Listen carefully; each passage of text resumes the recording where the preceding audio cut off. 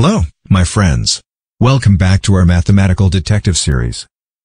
You are a detective, and your assistant recently went to observe a target, and came back to report to you.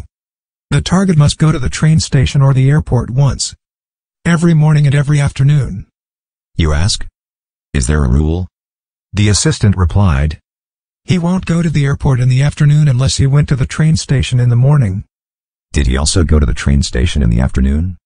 Yes, for 5 times. What about the morning? He went to the train station in total for 6 times in the morning. How many times has he been to the airport? 7 times in total.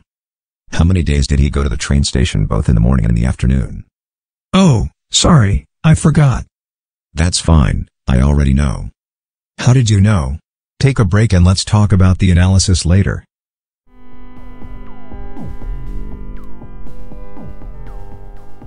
The target went to the train station for a total of 5 plus 6 equals 11 times. Plus he went to the airport for 7 times, which equals to 18 times in total. Meaning that, in the morning and afternoon, your assistant observed a total of 18 times. 18 divided by 2, which equals 9 days. Unless he went to the train station in the morning, he would not go to the airport in the afternoon. That is to say, he was never at the airport for the whole day. Then the 7 times of the airport in fact means 7 days. The total number of the days when he went to the train station both in the morning and afternoon is therefore 9 minus 7, which equals 2 days. Specifically, he went to the train station for 6 days in the morning. So in the morning he must go to the airport for 3 days. He went to the train station 5 days in the afternoon. So he must go to the airport 4 days then.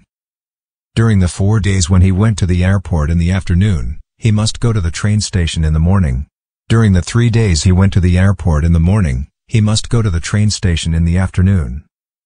So for only 2 days, he went to the train station both in the morning and afternoon. Thanks for watching and subscribing, and see you next time.